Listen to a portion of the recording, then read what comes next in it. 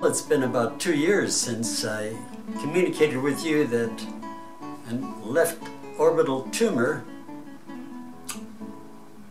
scheduled for radical removal with what we call exenteration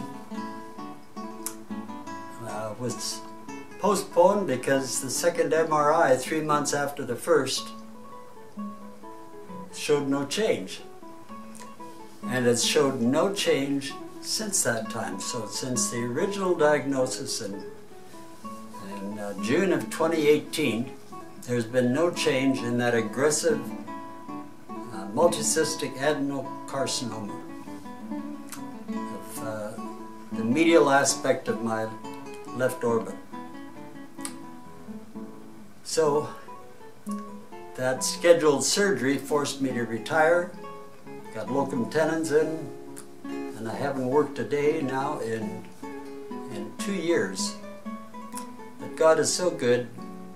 He's given me this freedom from that massive surgery and freedom from any progression of symptoms.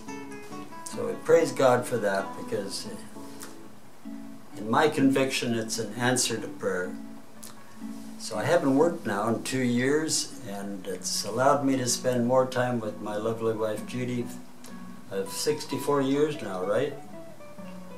So I just wanted you to know the current status. I've had no change in symptoms from the initial symptom that took me to the doctor.